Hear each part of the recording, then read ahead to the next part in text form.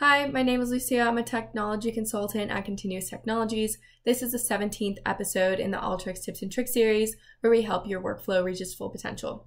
In this video, I'm going to be talking about exporting workflows.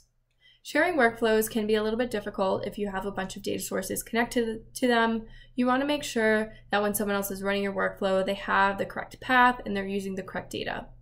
So if I have something hard-coded to my computer saying it's in my folder, Lucia's folder, 3 folders down, you can relative path to someone else in your organization that you know has the same path that you can scroll through. So just going and pathing that into the input data tool, you can do that and share the workflow. Another way is zipping dependencies together. So if you have a data set in one folder and workflows in another, you can path back to that, zip that up, and send it out. Another way is exporting workflows as a package workflow. So going to Options, and then you're going to go to Export Workflow. And when this loads, it's going to ask where I want that saved, and then it's showing the assets that are saved to this workflow as well. So here I have my dependencies, so I'm outputting a file in this workflow.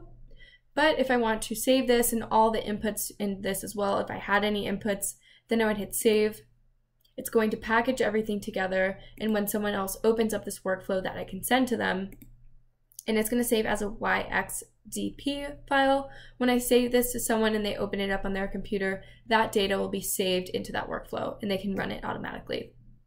Now, something to note with this, if you have a bunch of data coming in and out of this workflow, be careful because when you zip it, it might be a really large file that you're not able to email.